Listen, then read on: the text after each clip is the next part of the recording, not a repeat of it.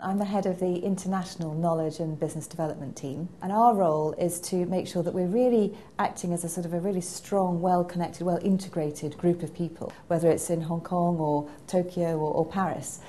In London we have a fairly small team, but internationally we're about 300 or so people working in knowledge and business development.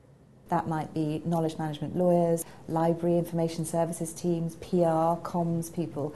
We're on the phone a lot, we travel quite a lot, building up really the personal connections and friendships with people across the firm.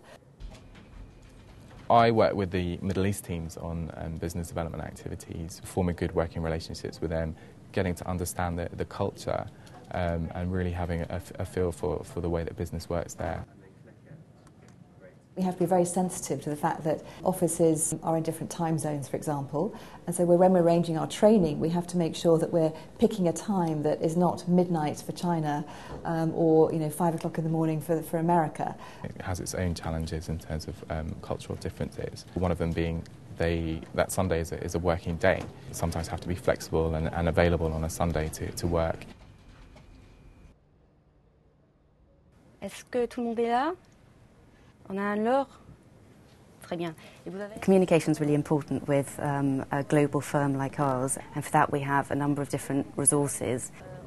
Obviously there's the traditional conference call, but we also use something called WebEx, which is where you have a conference call but you're actually sharing what's on your screen with everybody else who's dialed into the WebEx. And that's a really good way if you're doing a presentation or if you're showing technology. For example, I did one earlier on today for the Paris office, which was on their new wiki.